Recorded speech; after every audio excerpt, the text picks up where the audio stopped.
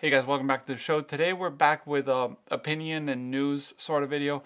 And you might have heard about it, but Photokina has been suspended. And by suspended, a lot of people have assumed that it's basically canceled for good. If you don't know what Photokina is, Photokina was a trade show for photography made in Cologne, Germany. And it's, I think, over 70 years old.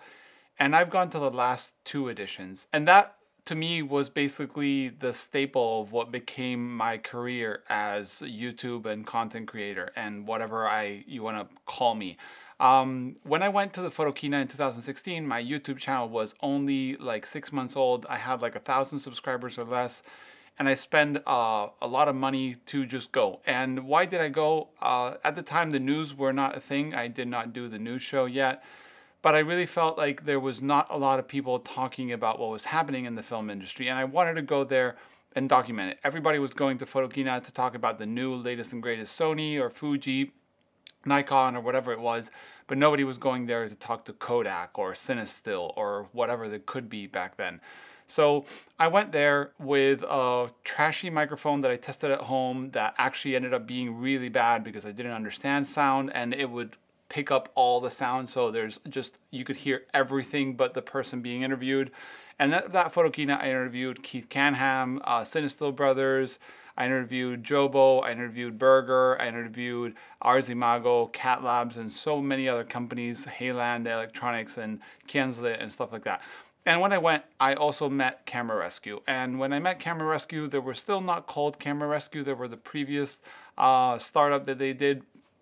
And they were looking for people all over the world that were into film. And it really fit my description. So I met Yuho and the team there. And it was really important for me. And years later, 2018 went by. My YouTube channel was bigger. The news were a thing. I was talking to industry. Those communications I had at the first Photokina were important. And that became Photokina 2018. I did Camera Rescue TV, which I'll link below. There's a whole playlist. I think we interviewed like 19 people, including Kodak Laris that announced Ektachrome. It was a huge success.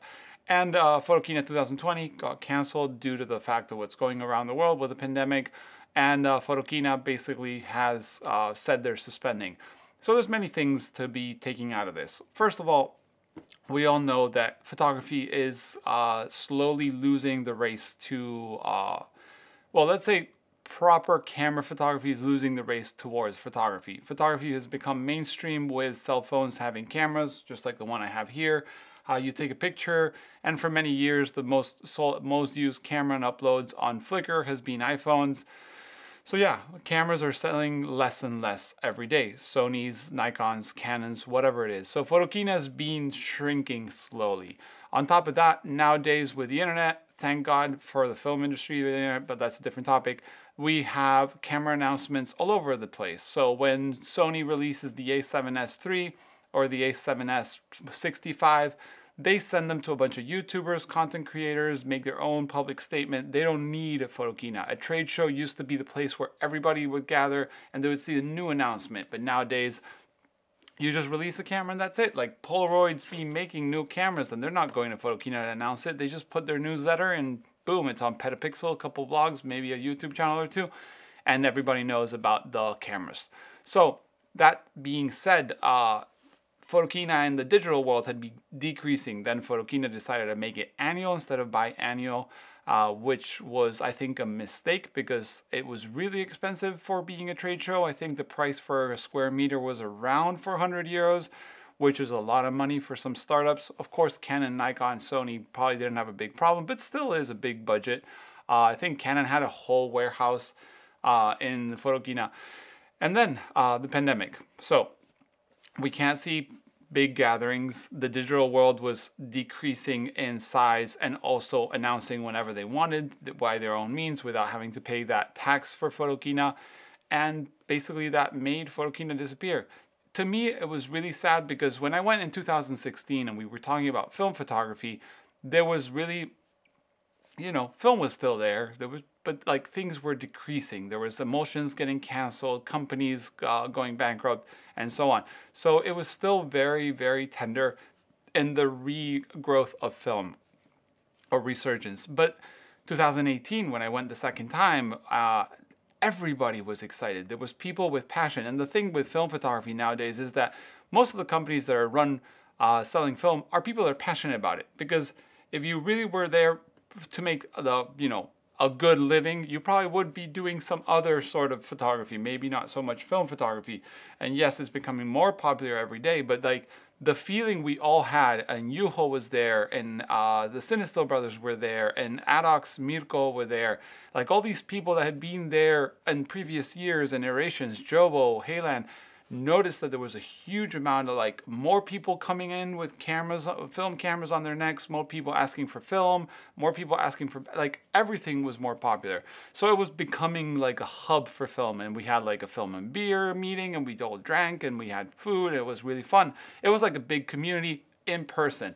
What happens now is, now with Photokina being officially suspended, there's no one place to gather. And the best part about film photography, apart from sharing, is meeting people in person. That's how I've met all these companies, and I've met all these people in person, followers, subscribers, whatever it is, magazines, anything like that. Now there's nothing like that. So the show in the UK, the photography show, was going to become a hub for film photography, but of course got canceled in 2020. I was really excited. I actually had to cancel my trip the day before flying. And Juho was already on the road on the way to Photokina, the photography show in Birmingham, UK. So hopefully when things get a little better, we will find a hub. I think we as film photography community, we need a place to gather, to talk. And the good thing about Photokina is that in one place you could talk to a distributor in Asia, and you could talk to a film company in Russia, or you could, whatever it was, they were there. And that's what made it so special. For me, being so related to the industry, and being so happy to talk to companies and tell them what my ideas were, and they would tell me their ideas, and I would talk to them and give them feedback, having a place like Photokina was really important. So I just want to say, as an opinion, that I'm really sad that it's gone. I think that a lot of people don't understand what the real meaning is that Photokina is canceled, and that we really need a place to talk. I know that the Darkroom, for example, in the UK made a special, in the US, sorry, made a special edition of what they called Film Paideia, and that was really fun for the US, but I think we need something that could be a bit more global, and we can all get together. Actually, Philip from the Darkroom, I met him at Photokina 2018, amazing man, really nice, and really, open to talk about film photography, really passionate about it. So yeah, I think, I hope there's a new initiative. I hope there's something that we can gather again once that we all can get together in the same room at the same time safely. But yeah, I really feel really sad. It really kicked off my career as what I do. I'm about to take the leap and make a living off photography only, not normal job, because I do have a normal job from 40 hours a week. So yeah, that was really the stepping stone, and meeting people like the camera rescue, camera store people, and all the industry really made the difference. So yeah, what do you think about Photokina being canceled? What's your impression about the film photography community? I do think we need a melting pot kind of space to talk and meet, hopefully soon. And yeah, just my little opinion, little news, sad stories, and whatnot. But yeah, guys, thanks for watching. Let me know what you think about this. You would have gone to Photokina, you knew about Photokina. Are you interested in hearing about stuff? And I know I do the news, but Photokina was just so fun. So yeah, guys, thanks for watching, and see you in the next one. Bye.